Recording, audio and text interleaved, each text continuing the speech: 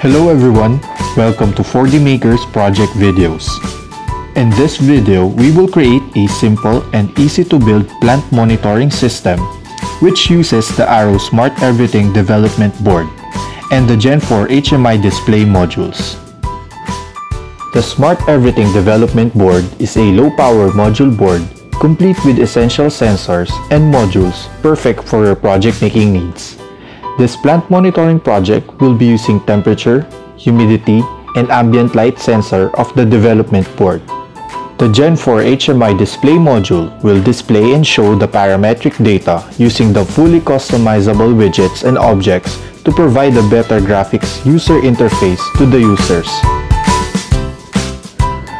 To build this project, we will need the following: a Gen 4 ULCD 43DT 480 by 272 pixel intelligent resistive touch display module, the Arrow SmartEverything Development Board, 4D Arduino adapter board, a simple Arduino shield designed to provide a convenient interface to attach 4D Systems display modules to the Arduino platform, FC28 hygrometer with probe, Gen 4 IB programming adapter for Gen 4 intelligent display modules, FFC cable or flat flex cable connector to connect the programming adapter to the display module, 5-way cable, jumper cables, and 5-volt external power supply.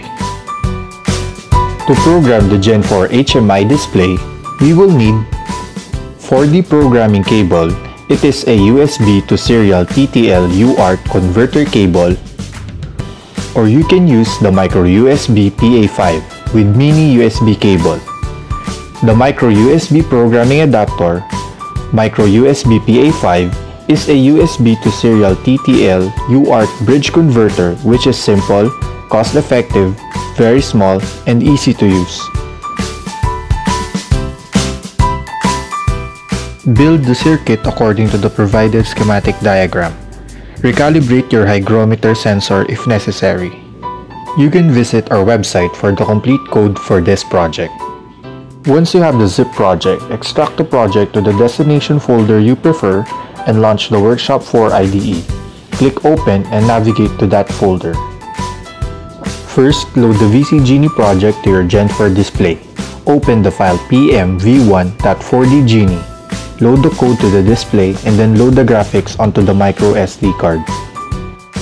As a quick summary, the project is composed of two parts: the SmartEverything Arduino compatible code and the Gen 4 graphics.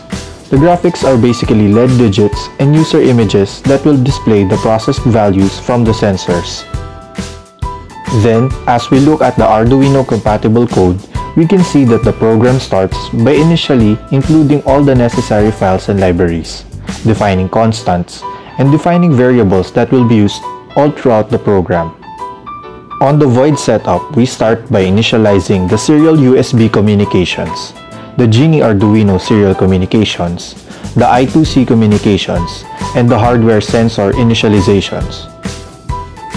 On the main loop, we provide a non-blocking delay that will be executed every minute. Inside the non-blocking delay are three functions, namely sample data, compare data, and Genie show data. Data sampling are executed through I2C communications. Data comparison is executed for soil moisture and ambient light. Under certain values, the temperature and humidity triggers any output devices connected. Then finally, show the values for humidity and temperature. We hope you enjoyed this video. For more videos, please visit our YouTube channel and subscribe. Thanks for watching.